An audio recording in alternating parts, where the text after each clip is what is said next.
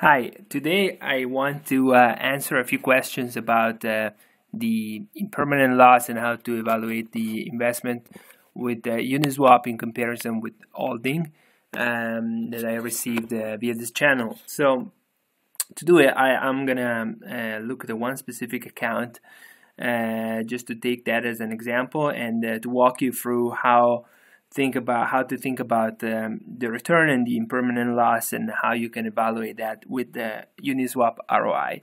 You're going to find the link in the description. Uniswap ROI is a tool that helps you track your investment in Uniswap if you already have one, or otherwise choose the best pools where to invest. So I'm going to use this account as an example. And specifically to evaluate the performance of the investment, I'm zooming into one specific pool, which is the Ethereum USDC, where this account holder invested. He provided liquidity to this Ethereum USDC pool.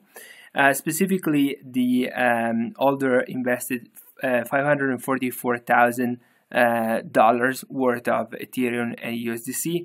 Currently, due to whatever the price change, the price decrease of Ethereum, the investment is only worth 440 with Uniswap. If he held the coins instead of investing in Uniswap, it would have 432,000. So there is about 8,000-9,000 that Uniswap returned compared to just holding, and that's exactly what I want to zoom in today. So what I'm looking at here is this comparison table that essentially compares the holding scenario versus investing with Uniswap, and we're gonna look in details at how to read this table and what this table actually means. So in terms of sort of explaining this, I just put this table into a little slide and in a graphical format. So let's read the table first. So we have the value when the holder invested, and obviously is the same in both cases, so 544,000. Then the fees that were accumulated in the period, obviously this is zero if the person didn't invest in Uniswap, but since he invested in Uniswap, there were 22,000 worth of US dollars of fee accumulated in the period. Then the next row is the effect of the price change. So the price of Ethereum and the ratio Ethereum USDC change over in the course of the time. So this determined a change in value of minus $126,000 with Uniswap. This effect of price change would have been only 111,000 if the person was holding. And the difference between these two values is really the impermanent loss that happens with Uniswap. And so the value today is 440,000 with Uniswap, because there's plus 22 minus 126, and would have been only 432 if the person was holding. So I just translated these numbers into these waterfalls charts, hoping to make that even more legible. So the scenario here is a scenario of holding. So we started for 544.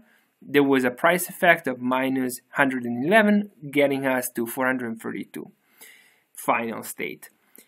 But investing in Uniswap actually caused that, yes, we started with the same 544.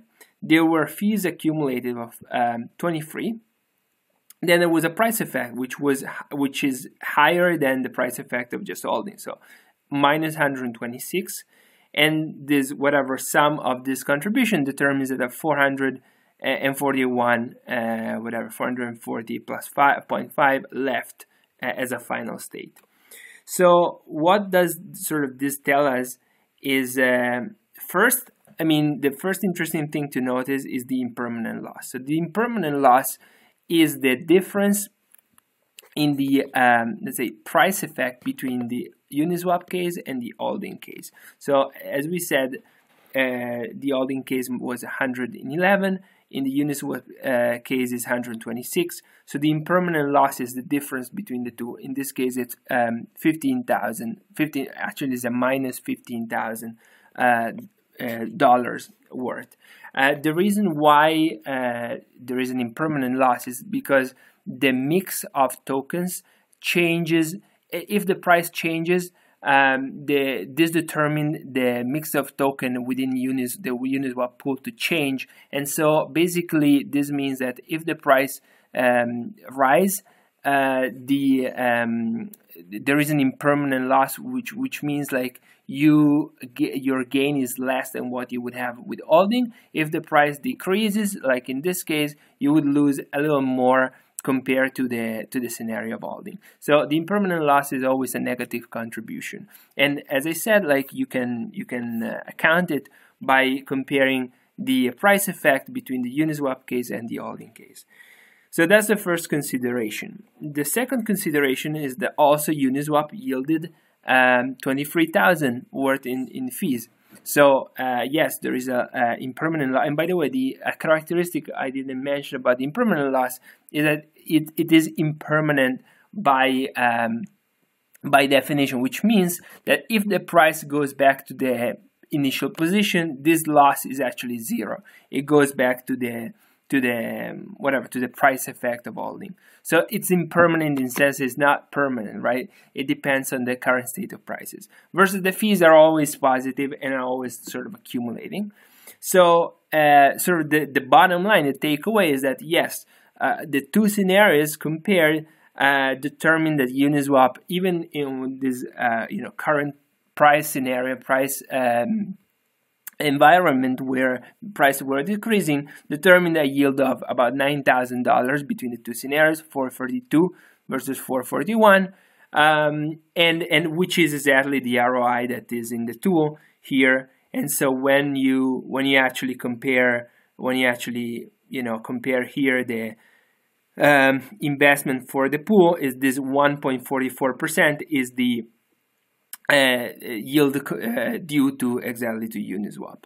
So I hope this helps you in the reading the ROI calculation, understanding a little more how to calculate the impermanent loss and the fees between the two scenarios.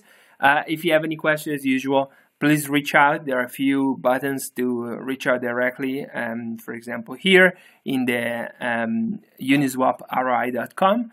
And yeah, let's connect directly. Have a good one. Hope this was useful. Talk soon.